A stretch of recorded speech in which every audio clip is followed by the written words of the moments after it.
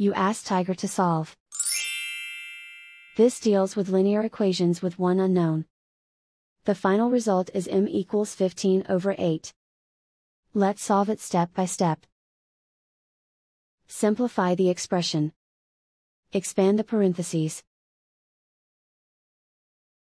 Simplify the arithmetic. Group like terms.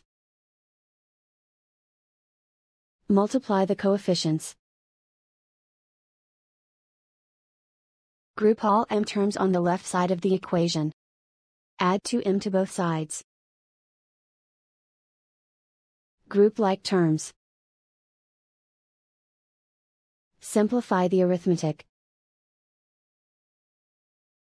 Group like terms. Simplify the arithmetic. Group all constants on the right side of the equation. Add 6 to both sides.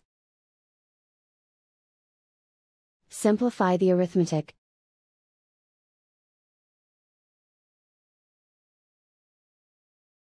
Isolate the m. Divide both sides by 8. Simplify the fraction. And so the final result is m equals 15/8.